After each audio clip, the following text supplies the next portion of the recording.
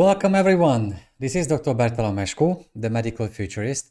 I hope you're having a great day because we have some excellent things lined up for you here. In this Q&A live, I will talk about plenty of things. I plan to talk about the major trends for 2022 in digital health. I plan to describe to you the newest ebook we just came out with, the hype cycle of the top 50 emerging digital health trends. And I want to show you our newest infographics. And that's one more reason to watch the Medical Futurist streams, because you're the first ones receiving the first new infographics we just come out every day. I hope that everything is going fine here, that you can hear me and see me well as usual. If you can give me any confirmation, I would feel much more comfortable going into the Q&A live. As usual, our editor-in-chief, Judith Kuszko, is also on the chat. So if you have any questions, we have an analysis for, or article for, or video for. She will be able to share those with you through a link, so you can access those right away. The general plan is, as usual, that you can ask me any questions about the future of medicine or healthcare, about the future of digital health. For those who don't know me or the Medical Futurist, my background is I'm a medical doctor with a PhD in genomics, but a decade ago I switched to futuristic studies. So I've been a professional futurist since then. My daily job essentially is to do research about what might happen next. I try to find out which technological trends to focus on, or what high-level insights we can draw from what we see in the movement we call digital health, why it's a cultural transformation, what role artificial intelligence could play in the future of medicine. I go through all these every single day, and I try to provide the context around these news, announcements, and press releases to help you make better decisions on the go. I don't do this alone. I have a very supportive team to make it happen. A team of 14 people. That's what we call the Medical Futurist. You can find us on medicalfuturist.com. Plus all the social media channels. We publish videos on YouTube. We publish daily analysis, actually many times a day, on Facebook, LinkedIn, Twitter, and Instagram. And we publish free articles on medicalfuturist.com. We do everything for free. You can access all our content for free, unless you want something more, such as buying an executive summary or ebook that I will just talk about very soon, or by becoming a patron on patreon.com/themedicalfuturist. So that's what we do. And we also have the Medical Futurist Institute, where we do research about the same issues and same topics. We publish high-level papers and studies about all these topics, from digital health to artificial intelligence and the near future of medicine and healthcare. If you have any questions, just let me know about those in the comment section. Plus, many of you who came through the Eventbrite website, you submitted questions already. And I thought before diving into the infographics, I should answer a few of those. Again, today we don't have a specific topic, a specific thematic issue to focus on. I will try to answer as many and as different types of questions as I can. So here's the first one. Let me tell you, from Gine Di Fiore. And the question is, how close are we to a true replacement for the pancreas in type 1 diabetics? Excellent question. The idea of the artificial pancreas has been around for, I think, more than a decade now. And what we would expect from such a technological system is to be able to administer insulin based on the level of blood glucose. And that's not rocket science. It's possible to do it even in do-it-yourself terms. Thousands of patients have been doing that in the movement called We Are Not Waiting, #We Are Not Waiting. But of course, we need safe and reliable and efficient technologies to become accessible on the market. And I think there are artificial pancreas systems that can do that quite efficiently based on evidence-based medicine today, even though those are quite expensive and are not really comfortable to use. So while answering the question, I would say that we are close to replacing the function of the pancreas, but not the entire organ as of yet. It's just too complicated to get replaced by one particular technology. Wow, it's quite a long question to ask from Guy André Peluzzi, and I think you can't see the whole question at first, but you might see parts of it, right? All right, so my question is about surgical robots. Since the first surgical robot, and despite the numerous predictions, bots are not superior to humans. They are slow, they are expensive. More, they could have at least one negative externality. Young surgeons lose their tech skills in spending hours manipulating bots. So should we abandon bots for a time? It's a very good and very insightful question. I don't think we should abandon robots or automation in general, because when we talk about automation, it's not always about robots. It can also be about algorithms that can help improve the job surgeons do during operations. It's true that surgical robots cannot replace surgeons as of yet. I have to say this last part because I have to be objective here. One day it might become possible to develop those robots with such dexterity and efficiency that all the potential movements and procedures of surgeons today could be replaced by automation, but that's simply not the goal here. It will be so expensive to do that it's not the goal here. The goal is to replace surgical operations or procedures in those situations where the disadvantages of being a human comes into the picture, such as eye operations, where every tiny movement or vibration that our hands might have could lead to a surgical mistake. Therefore, maybe in those areas, automation have a bright future, but I just can't see general surgeons being replaced by automation even in 1-2 decades from now. And it's a good point that you're making about whether physicians, especially surgeons, can lose some of their skills because of automation coming to the picture. But that's why, even though many surgeons today use laparoscopic procedures and robotic structures in their operations, but they still have to learn the whole evolution of doing surgical procedures, starting with the manual part of that process. I'm not sure if that will be different even 2 decades from now. They would start with that, maybe they would go through a bit faster through the manual part of the evolution of the job that surgeons have been doing. All right, let me see. Another question. Thank you, Sandra, for confirming that stream is okay, that you can see me and hear me well enough. There's not even a question, just a statement from Subrio Chatterjee. The state of AI and machine learning in health tech. Well, the reason why I won't talk about that is that I dedicated plenty of live streams to AI specifically, and that you can find a lot of articles, really good ones, about the basics of these technologies. Let me just share one with you. I know I always share that, but that's one of my favorite papers of all time. We wrote a short guide from the Medical Futurist Institute. We published a short guide for medical professionals in the era of artificial intelligence. That's not just for medical professionals, let me state that quite clearly, but it's about the whole idea of using automation in healthcare, to the definition and the levels of AI, the simplest ones, the major methods of supervised learning, unsupervised reinforcement, and deep learning, with real-life examples from healthcare. We talk about the advantages of using AI as well as the dangers. This is a free paper that anyone can access. It's in open access, of course, like the way we always publish papers at this institute, and you are more than welcome to check it out. And there's quite an intriguing question. Let me share that with you. It's Ivor Juster. Of course, first of all, thank you so much for the donation, the support, and for also asking this quite insightful question. It's about, what is it that doctors do today in diagnosis that can be replicated by today's AI, but that in 10 years AI will be better at? And how can the practice of medicine evolve to take advantage of that? It's a very good question to ask. First of all, I think that we have to say out loud that practicing medicine is not a linear process. It doesn't work in a way that if I can measure everything about you, all your data, lifestyle insights, information about your disease and health management, do all the radiology scans, if we do all that, we can definitely make the best decisions about your case. That's just unfortunately not how medicine works.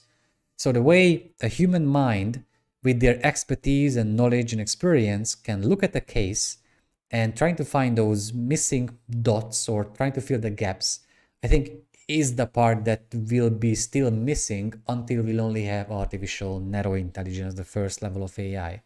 Maybe with artificial general intelligence, we could get closer to that, but we are still far away from that second level of AI, as Nick Bostrom define these 3 levels. What we have today is artificial narrow intelligence, one algorithm performing a very well-defined single task. And I think that's the part that cannot be replicated by today's AI. But in 10 years, I think even that part, I'm not saying could be replicated, but could be augmented by what automation can bring to the table. I don't see physicians being replaced here, but I do see physicians not being able to work without the support of artificial narrow intelligence. Simply because when there are 32, 33 million medical studies out there, nobody can go through even just a minority of those. It's physically impossible. That we can go through all the data that we can obtain now about patients based on the digital health gadgets and genomic reports they might have at home. So I think that's the part that will require the expertise, but will be supported and augmented, maybe, if I can say that, by automation. Farhan Najib, thank you for the question. To be honest with you, medical tourism is something I have never looked at. It's just not a technological issue. It's more like something from like economics. I have no expertise in that. I have never analyzed any trends around medical tourism, so I'm afraid I won't be able to help you with that.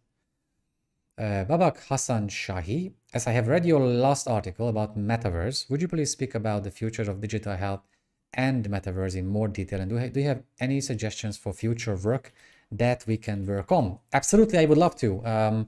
I've always had some issues about virtual reality. I've never been convinced enough about technology. And when I heard about Zuckerberg's plan about the metaverse, I felt like it's Ready Player One becoming real. It's like science fiction becoming real. I had doubts, quite huge doubts about that.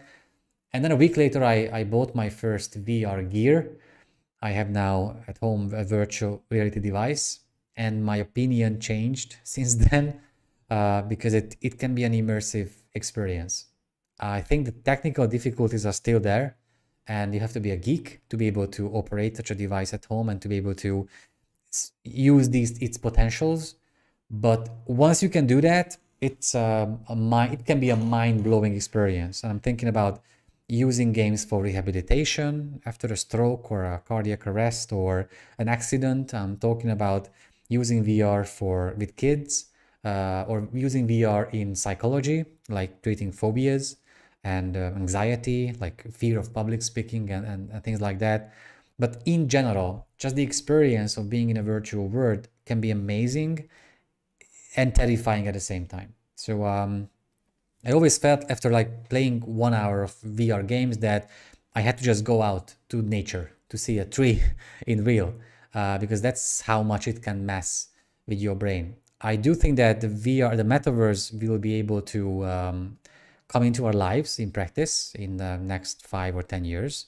If the price of the devices will be cheap enough and affordable enough. I do think that we could use the metaverse for healthcare and medical purposes. There have been quite many studies on, if you go to Google Scholar and do just a quick search for virtual reality, you will find a myriad of studies from using VR for pain management and reducing pain scores for patients staying at the hospital for longer times to rehabilitation, psychology, mental health, and so on. But I also think that our brains have not been wired through evolution to get ready for such an experience. I'm not talking about becoming dizzy after a VR experience. I'm talking about losing touch with reality. And I'm afraid that for millions, the experience will be so much better than real life that there is a chance that they will lose touch with reality. I don't want to be too pessimistic here, but just give it a try. Try a VR experience and I think you will see what I have in mind. But to answer the last part of your question, I would focus on real life patient or clinical needs. That's what you need. If you want to develop something for the metaverse, you need to find real life patient or clinical needs that have not been met by other technologies. When they give a VR device to a patient, expecting that by using a VR experience and like flying over Iceland, patients would feel better, usually it doesn't happen. But when their physicians have to act like a coach in the process and they can work together, discuss the expectations, the use of the technology, and then they use the VR device, do the same, have the same experience, then their pain scores got reduced significantly. You see, if the technology is only there to improve the doctor-patient relationship, is going to work. If the technology is the final purpose, I'm afraid there has to be a very good reason for the technology to work in practice.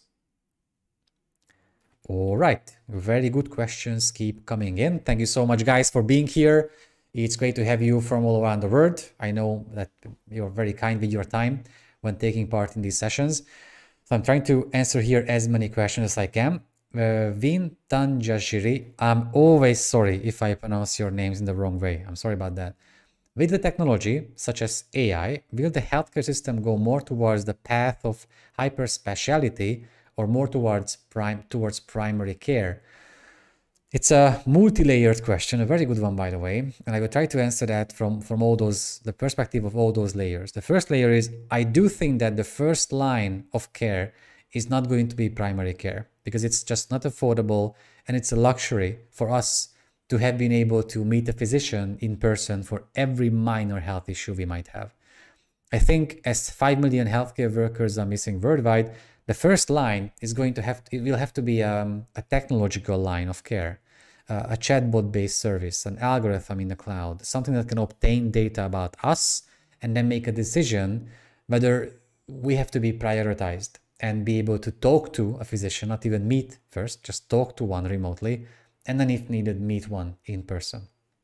And the second perspective or layer here is the multi-specialty aspect of it. I mean, the holistic medicine approach has been in discussions for decades, and we are still not there. If you become a medical if you go into a medical specialty today, you have to go even deeper down the rabbit hole than a physician 5, 10, or 15 years ago. Therefore, for someone to go that deep into one specialty, because the level of knowledge you need and expertise in that cave, it's really hard to pursue holistic medicine and look at the patient as a whole, not just by focusing on your specific field of interest. But I do see better cooperation between specialties. I just don't see how physicians should focus on several specialties at once. I see a much higher chance for physicians diving into the expert cave or rabbit hole of these specialties and then being able to cooperate with each other much better than the first scenario. So thank you for the question.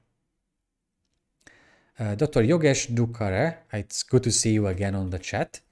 How feasible it is for doctors in one country to teleconsult patients in other countries? Would laws and reimbursement framework pose as barrier in providing healthcare beyond boundaries? A very good question, a very technical question. I do think there is a boundary here because of ethical, legal, even social, financial, and regulatory considerations. But digital health, one of the major big picture changes of digital health is that it makes patients the point of care, and also it makes healthcare globalized. And while it is making healthcare globalized, as an individual patient, because of my access to digital health technologies, remote care services, smartphone apps, digital health sensors, I think my healthcare depends more on the access to these than on my country's healthcare system. I know it's a brave thing to say out loud, but that's how digital health makes healthcare globalized. So if there is a service in a country and there are no regulatory frameworks or systems being worked out between that country's healthcare system and mine, but through online access, I can use their service from afar without them giving me medical advice. That's possible. They can give me recommendations, but not medical advice. They cannot prescribe medications for me, of course, but they can give me insights, and I'm fine with that. Then neither I nor them would care about the regulatory legal considerations because there are none. But when you want to receive proper care, it means they have to be able to prescribe medications for you, to see your medical records, your past family history, and so on. In those cases, regulatory frameworks have to be in place. Therefore, those successful remote care services I have seen to be in place so far have only taken place in one country. So within one country's borders, those services have been able to provide healthcare for consumers. I didn't say citizens because consumers can still be people from a foreign country, but they have to belong to the same country's healthcare system. Lykurgos Tsardis, thank you for the question. Let me share it with others too. And thank you so much for keeping the questions coming in. Without one letter, how do you see electronic health records in the future? Would it help if there was one application, native or web app, in which you can have all your medical examinations and all health data as... So I guess you just continue the question. Yes, actionable. Okay, I can't. Well, let me try to copy paste the same thing here. As actionable data for preventive analytics for your health. Also having the ability to export and share anything you want with your physician based on your needs at a time. Of course, I see a reasoning in that, and I would love to see such a service in place, but that's not going to happen simply because of the regulatory, legal, financial considerations I just talked about because of our previous question. Actually, like in my country, we have such a system in place. All my medical records, my examinations, every test I have, from radiology to blood test, either in a public or a private institution, can be found on one digital profile. That's my digital healthcare profile. Any healthcare professional can access that, and I can give specific access to some people. But all the things I've used in my healthcare system, again, private or public, can be found on that platform. And while that's it, and I cannot share more data with my medical records through that, so even if I bring data from my digital health sensors, I cannot include them in my medical records. So there are, you see, barriers or obstacles to overcome, but more or less the experience of accessing such data is here. But what you are suggesting is the key part, to provide further insights. That would be the ideal thing to see, an ideal business to see in action. Like 1 hour ago, I had an interview with an instructor from Tufts University in the US, because they have a course about digital health, and I give an interview about how I see its future. And one of their questions was, if we gave you $5 million, what would you do with that? And that's what I said.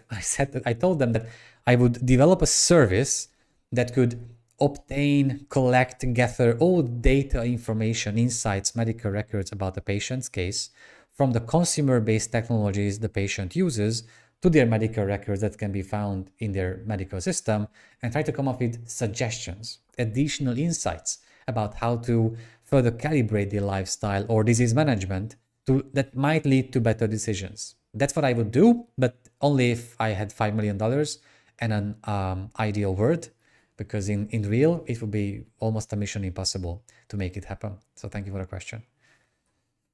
All right, Zila Vaminaye, thank you for the question and welcome from Africa. How do you think African countries can make progress like Western countries in digital health? There is a huge focus on strengthening information management systems in Africa currently. Absolutely, thank you for the question. It's a weird question to ask, because whenever I look at certain African countries like Rwanda or Nigeria or Kenya, I always see, I think, even more practical and better digital health examples being implemented in their healthcare systems than the ones we have in more developed countries. In more developed countries, the healthcare infrastructure might be better. I give that to you. But regarding digital health, let's take Rwanda's example, because literally today I analyzed the news article about this, how Babylon Health, a UK-based company, started an even longer partnership with the Rwandan health government, providing AI for their medical record systems. We don't have AI in my country's medical record system, but Rwanda has. That's the kind of difference I'm talking about here. So in digital health, I think they could take a leap into that area. Instead of building a healthcare infrastructure you also see in other countries, in more developed countries. And when you take a leap, then you can be a bit more brave, a bit more experimental about the technologies you might want to see being implemented in your country's system. Like in Rwanda, they have medical drones delivering vaccines and packages to rural areas. They have AI in the medical record systems. I think about 60% of patients can access remote care through telemedical services. We cannot do that in my country. So from that perspective, they have more digital health than we have. But I understand, I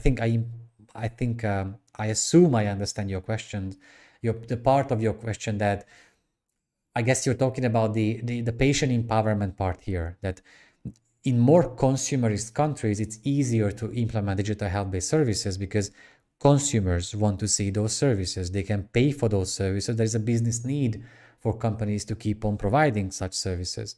I understand that. From that perspective, Western countries have an advantage. But from the other perspective, the African countries have an advantage. I know that a very interesting report will come out from the Broadband Commission, I think in Q1 in 2022. And though I cannot describe the details of the report, but I've seen it recently, and I know that they will come up with 8 examples, and 8 examples, and six of those will be about African countries. So obviously, digital health is booming in those countries. Lykuros, so yes, but in the system you describe in your country, do you actually own the info? Or is it stored in many different places?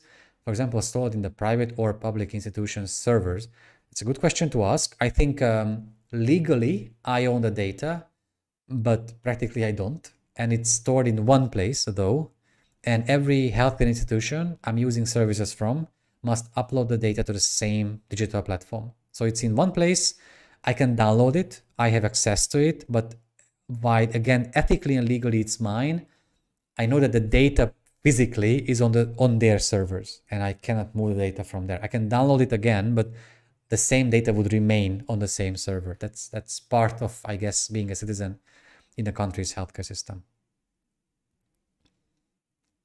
Monica Feldman, thank you for the excellent question, because you will just drive me into talking about one of our topics for today. And then I will show you the 2 infographics. I almost forgot about that. What are your thoughts on the voicify of healthcare? I guess you are implying the vocal biomarker market here, using voice-activated devices for delivering and monitoring health real time, like Alexa Echo and all these. Of course, I think those are useful in niche areas, like where compliance could be an issue, like with elderly patients, or where the digital literacy of patients is limited. So again, with elderly patients or patients dealing with mental health conditions, I could see a place for them.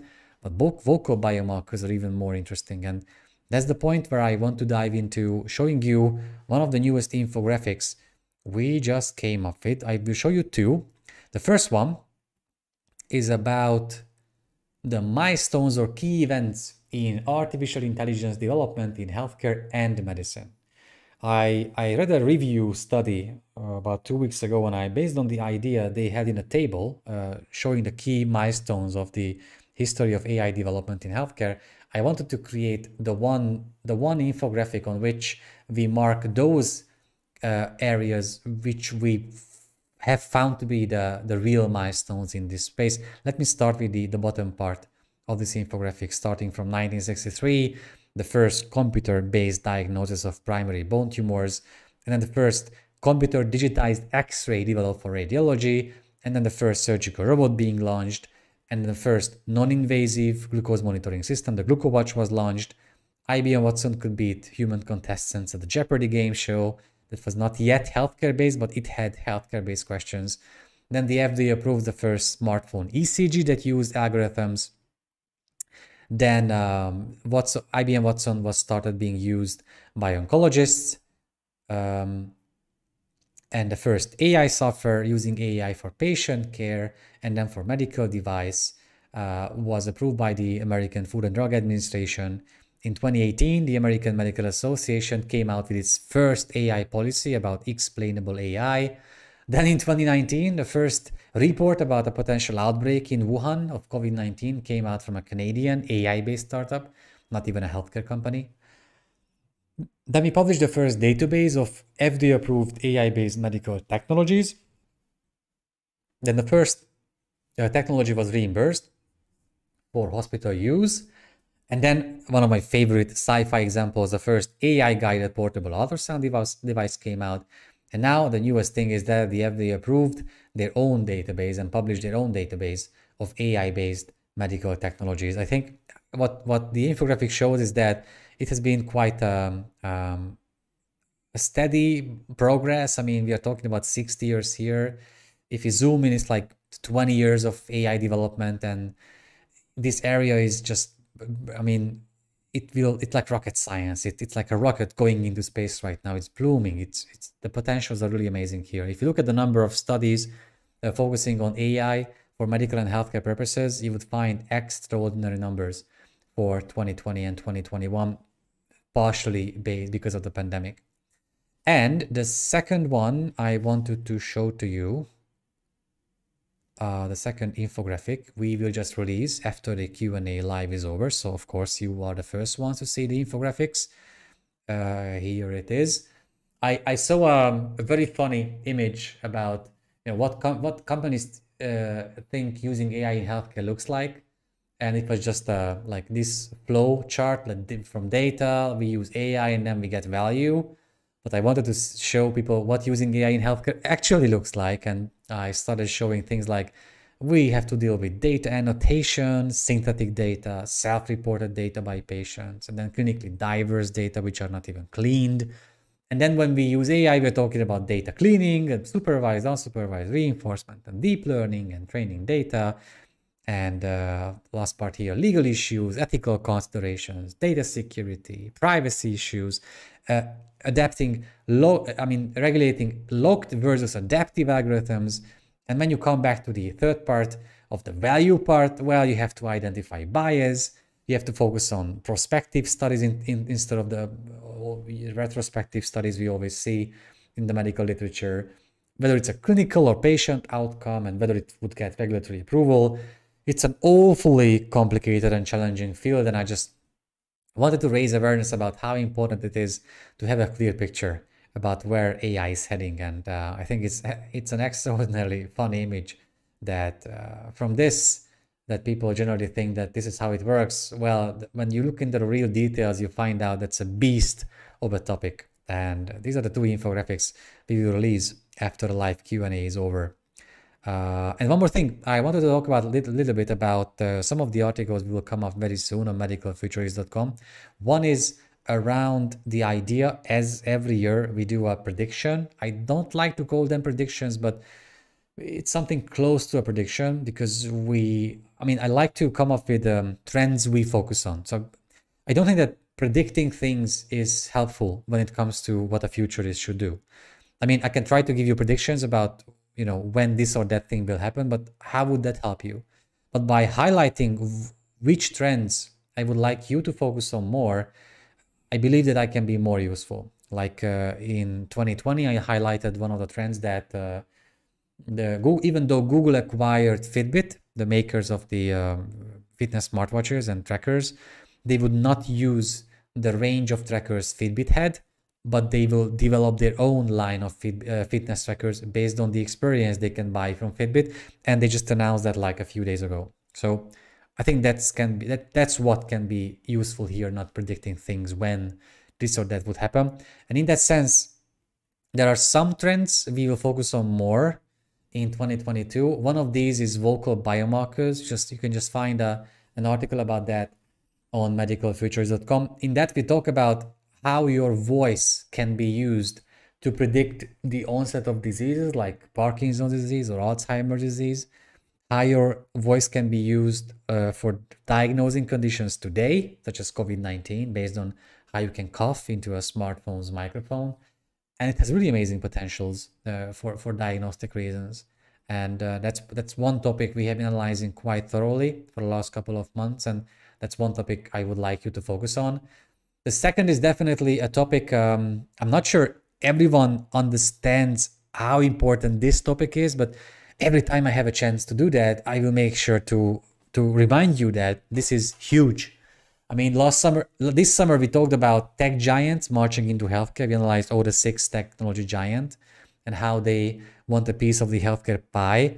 But this thing, I mean, non-healthcare companies trying to provide primary care, I think is simply crazy. It's crazy. I mean, Best Buy and CrossFit and companies like that providing not healthcare services, not a lab test in a Costco or Tesco, primary care service. It's crazy that non-healthcare companies think that they can provide healthcare. They don't have any experience. They don't know anything about regulations, the legal considerations, ethical ones. They have never practiced medicine before, but still they think practicing primary care is just like that. You know why? Because they think it's a technological thing now. Because how many technologies patients and physicians have to use today, because of that, they think it's just a technological thing to do. And they are good at developing technologies people want to use, so why not providing primary care after all? And they will fail. I mean, I think this effort they are putting into this is very much important to healthcare in general, and I will love to see the competition coming up because of that, but they will fail, I believe. What they should do instead is cooperating with medical, healthcare, and pharma companies that have the medical healthcare expertise already. And what these healthcare, medical, biotech companies should do is to cooperate with technology and non-healthcare companies that are much better at developing technologies people want to use. That's not something healthcare or pharma companies have been good at. All right. Lucas Hollanda has a question. How can you make emblems pictures to get only to people who watch your live videos to make value, to motivate us to see all live buys online? Can you please describe what you mean by that? Okay. It seems Judith Cusco knows already, because you should reply that we are already working on this one. Lykurgos Sardis, thank you for the tip. Have a look at Lung Aware. It is exactly what that for Alzheimer's disease, dementia, other similar neurodegenerative diseases. Thank you for the tip. I will look into Lung Aware. It's a great recommendation. And besides that, of course, I want to show you something exciting we have been cooking. The newest ebook is out, finally. Oh, we have been working on this for so long. An ebook about the top 50 digital health trends. More than that, it's a hype cycle of the top 50 digital health trends. And I'm really excited about that. I'm really proud that we could make it happen. You remember not so long ago, we published this infographic about and I even had a dedicated live Q&A to that, the hype cycle of the top 50 emerging digital health trends in 2021. And now this ebook focuses on 2022. And what we've done is that we put all these trends on a traditional Gartner hype cycle.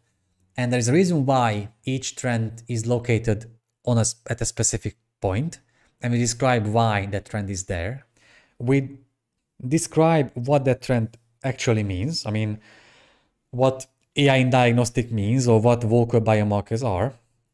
And you can see 3 colors being assigned to each trend. Red means not much progress is expected for the near future. Yellow means moderate progress is in line, as green means a significant progress is expected. And we also describe why that particular trend received this or that color. So in this new ebook, we describe all these. Again, the details about each trend, the details about the location of each trend on the hype cycle, and how much progress we expect from each. Again, we are talking about 50 digital trends here. And in this article about the ebook, we highlighted 3. 3D printing drugs, one of my favorite topics of all.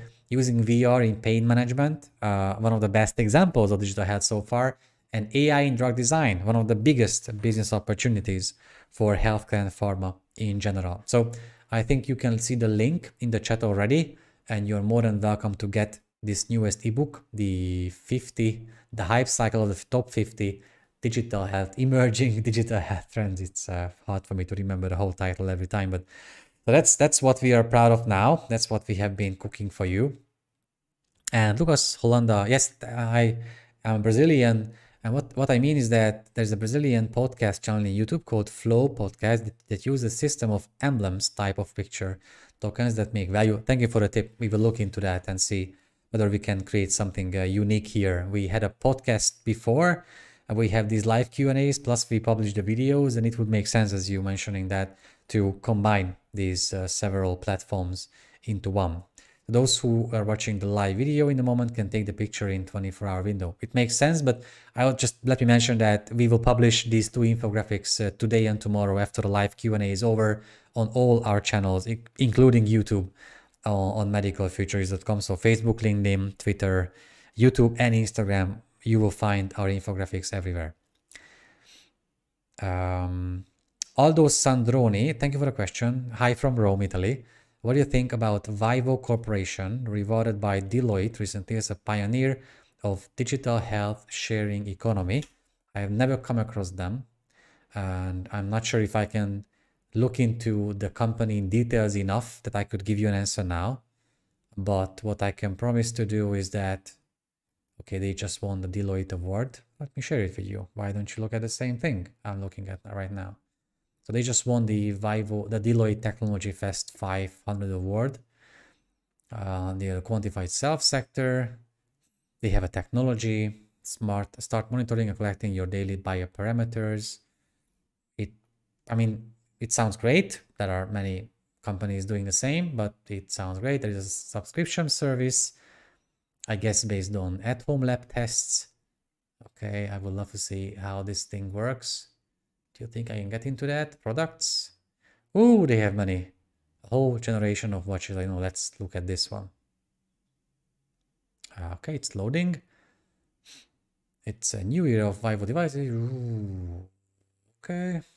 Medical grade sensors. Okay, it's always you have to be very cautious saying such things out loud. You have to be, I'm not saying they don't have, I'm just saying that they have to have regulatory approval to be able to say that. So built-in quality PPG signals, blood oxygen, okay. Vascular aging is a tricky thing to measure. ECG, all right. Wearable device convenience with monitoring of body temperature. That's very useful. Not many health trackers can do this. Oh, okay. Not many health trackers can do the same. Oxygen saturation, blood pressure. Okay, it's a very hard thing to do. I have here the Omron smartwatch, which is quite a huge thing to use, and they have been approved to measure blood pressure, and it's not an easy thing to do. And many other health parameters. You can make payments with your watch.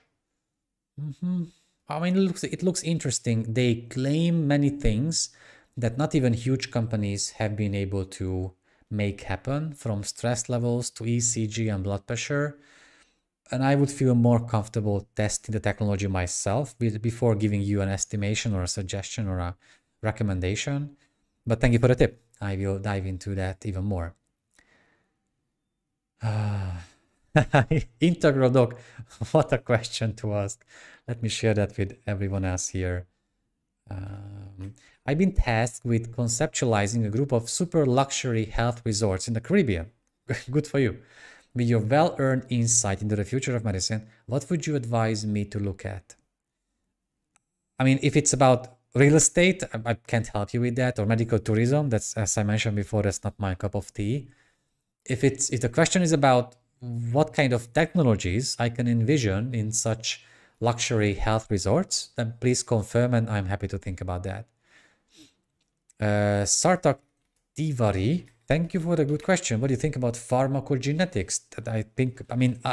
I did my PhD in genomics. I feel much closer to genomics than any other fields within the future of medicine. I think pharmacogenomics could be the most practical field in genomics, meaning that just giving people a chance to know what medications would definitely cause them a side effect would be of tremendous value. I've only seen a few services worldwide doing that. It's just really an awful image to paint here. Since the completion of the Human Genome Project, it has been like a huge failure to see a rise of pharmacogenomic services, because it's so much more easier to describe what medications could cause me side effects than to give me an estimation of my chance to get this or that medical condition. Okay. And we have an article about pharmacogenomics. Thank you, Judith, for sharing that. Aldo, of course, my pleasure. I'm sorry for. That's all I could tell you now. So yes, Integral Doc, thank you for confirming that. If it's a luxury health resort, then I assume that people go there to have some rest while using healthcare services. I know that the general idea about such luxury resorts will be around having state-of-the-art medical practice where they measure everything about you. But now we know that that's not how healthcare works, and that's just not useful. So I guess what could be done in those places is, I mean, I don't think it can be done. I mean, what I wanted to say that is to launch patient empowerment as an idea, to plant that idea into the minds of people, that by using a few technologies while you are at the resort, like you can get a whole genome sequencing service, maybe a microbiome test, you would get a few wearables to use like sleep tracking, fitness tracking, and you can bring those home. But while you are there, they would show you the power of the data in those trackers and how the power and the data you can obtain about yourself. I know it's a very idealistic way of looking at it, but that's what I would do. That would have, I think, value, instead of bringing those tourists and patients through the biggest radiology machines and measuring everything about them. I don't think that would lead to any meaningful medical decisions.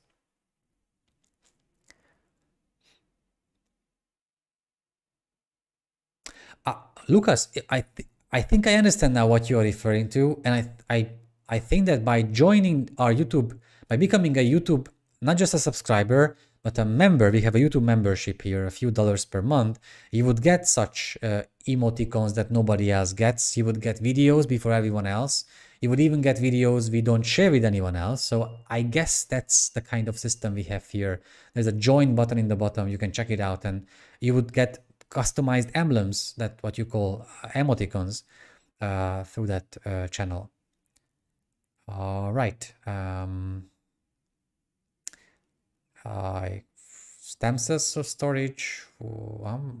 I see IntegroDoc.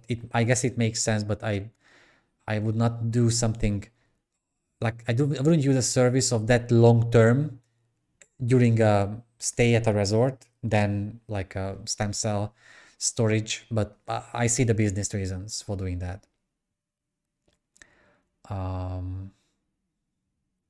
Okay, IntegroDoc lifestyle medicine, dietary advice, fitness, stress management. I mean, it makes sense, but I would do that with data, not to do that why they are there and that's it, but to show them how much they could learn about their lifestyle choices or medical decisions they make with their medical professionals through the data they already own. Monica Feldman, why do you classify longevity? Yeah, I hoped that someone would come up with that. I mean, if we go to the infographic, let me share it with you. You think it works that way? No, it doesn't. Still not. Give me a second here.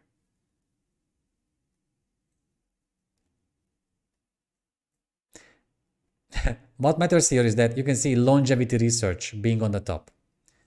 On the top of the hype cycle, but it's red. And then comes the question from Monica. Why do you classify longevity research as technology with little progress?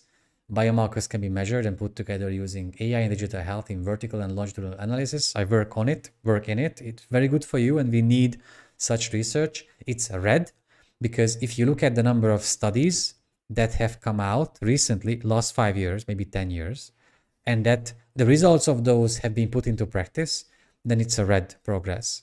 If you look at the same with VR in pain management, you see an amazing effort being put into bringing results from studies into the everyday practice of medicine. Longevity is a thing. I get it, but I have a bad relationship with the term. I think it has a bad connotation because longevity research always implies to me that we have to wait for a miracle drug to appear in the market, and then that will treat aging as a disease. While I believe that, and I'm happy to have a bet with anyone in the world, that we have a better chance for a longer and healthier life just by patient empowerment in itself, by just accessing our own data and medical records and being involved in our decision making, than if we had to wait for a miracle drug to appear. And in that sense, it's possible to see great results, great practical results coming out of longevity research in a decade or 5 years, 10 years from now, but not today. It's on the top of the hype cycle, and I think it will go down from there quite significantly because it's hard to contribute to that field now. IntegroDoc and Aldo Sandroni, thank you so much for becoming a members.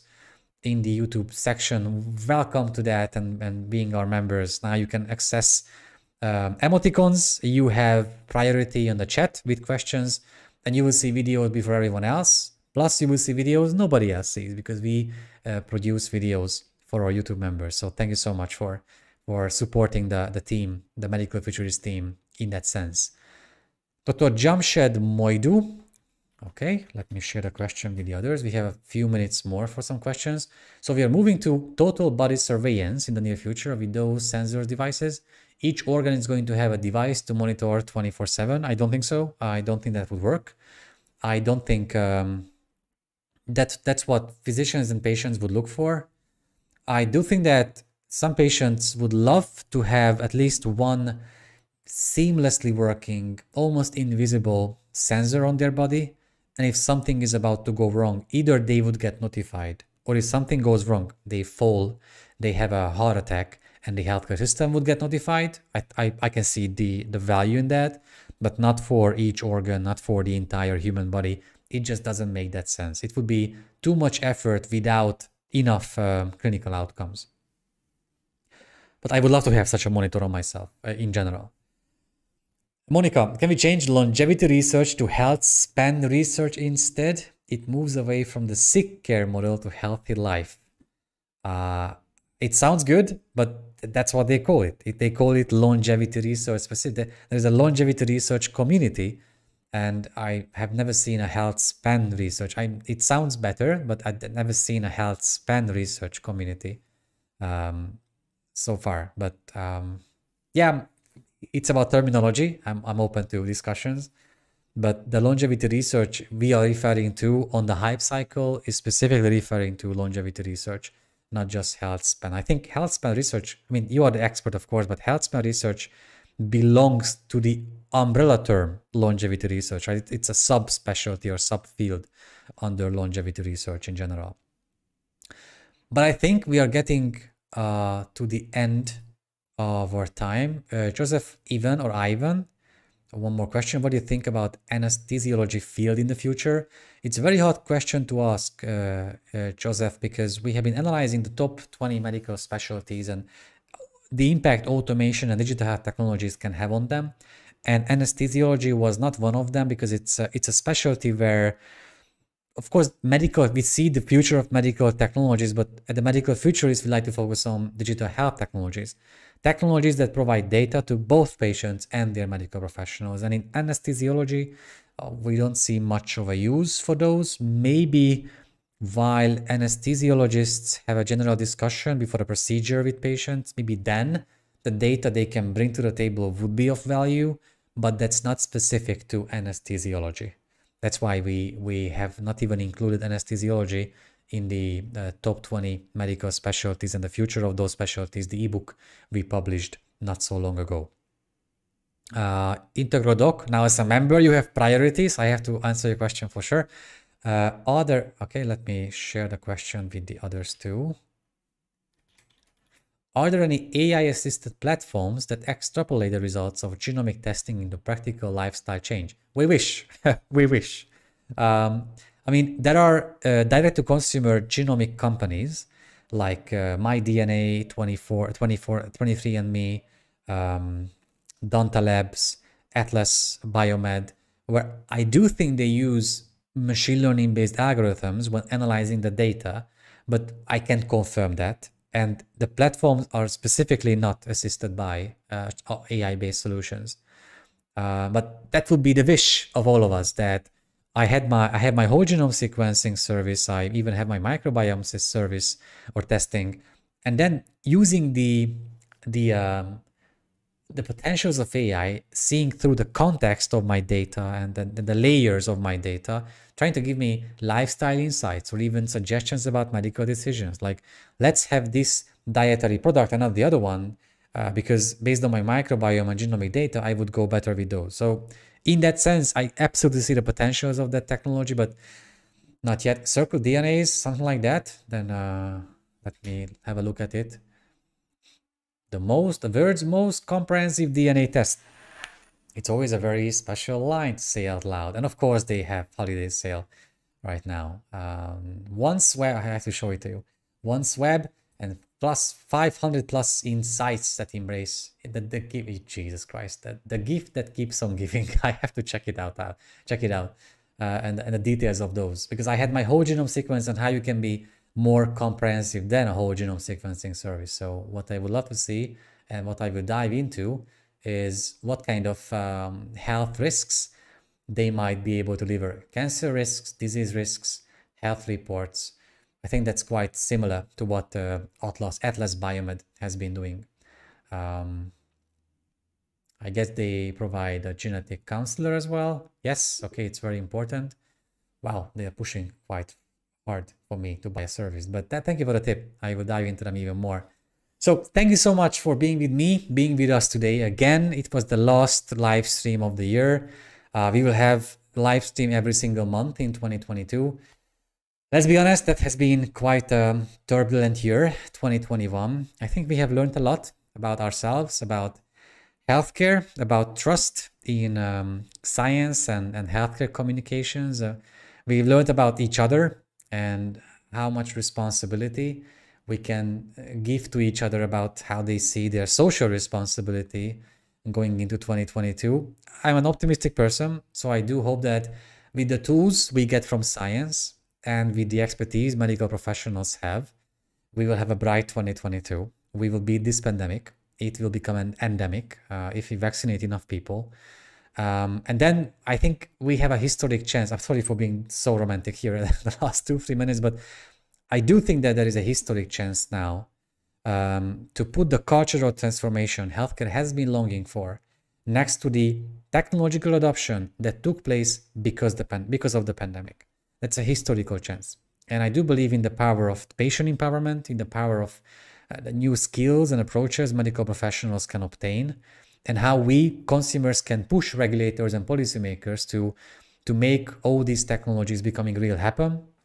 So then we can have a bright 2022 looking into the future. One thing is sure, I will be here next year. We will be here for you at the Medical Futurist. We will keep on analyzing news. I will keep on go through 100 news items every day and choose those 5 that we think you should see, you should know about. We will keep on publishing executive summaries and ebooks.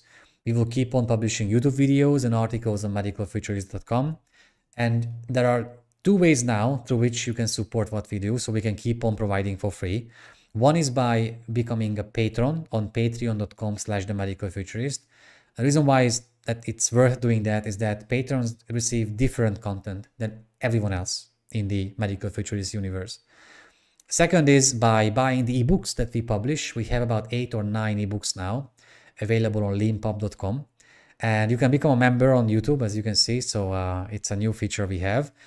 These are the 3 reasons or 3 ways you can support our work at the Medical Futurist. And one more way is coming. The biggest thing, I'm so sorry I cannot tell you more details, but the biggest thing we have been working on, and far the biggest thing I have personally worked on for the last couple of years, will come out very early 2022.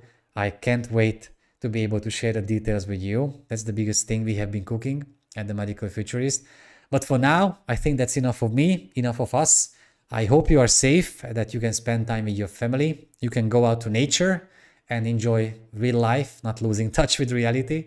And that we will have a bright and optimistic 2022. Thank you so much for being with me, being with us for the whole year, and for supporting us through many ways, even just by reading the content we publish or by supporting us financially. We very much appreciate that. Have an excellent Christmas time or holidays time, and have a great new year. Thank you again. Bye.